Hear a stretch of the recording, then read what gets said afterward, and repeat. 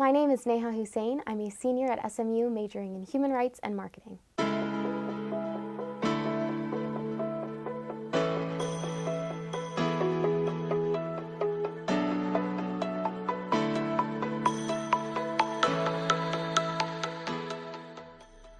So I do research on distracted driving.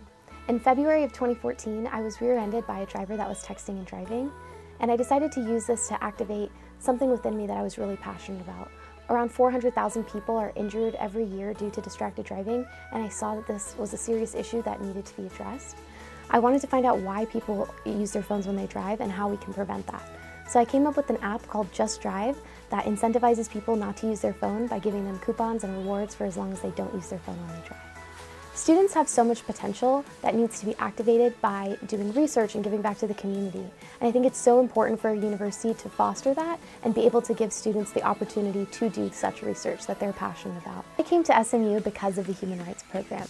I wanted to activate my education through fellowships and trips and pushing myself to learn about other people, minorities, and different types of organizations and communities. And the Human Rights Program has really connected me with the Dallas community, the nonprofits nearby, and I can't imagine it not existing or students not having the same experience that I have. My name is Neha Hussain, and I'm the founder of Just Drive. You can give to the SMU Human Rights Program on SMU's Giving Day, March 5th.